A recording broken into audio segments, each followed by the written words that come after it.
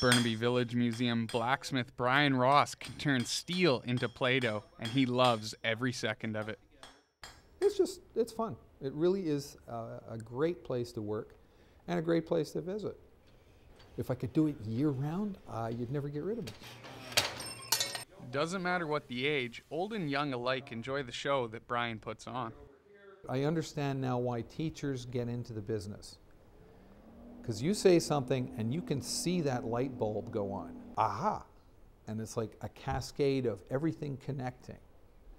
And you know that kid's going to remember it for the rest of his life. I like the twisting of it, seeing that done, and then the curving of the hook, I guess, how it's so easy to flatten it out and how flat he could get it with only a couple swings. Started working as a machinist in Montreal. I was building hydroelectric turbines, and probably half a dozen in British Columbia. It may be the 21st century, but he still believes the fire that is his job and hobby is still burning. You can't compete with a machine that can turn out 500 hooks in the time it takes me to do one. But I can make one that's the only one of its kind in the world.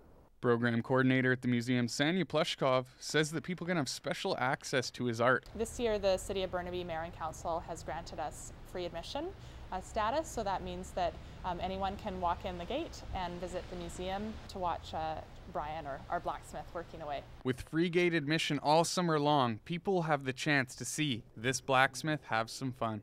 Some people just wanted to preserve the old craft. Other people just fell in love with the magic. Mackay for BCIT Magazine.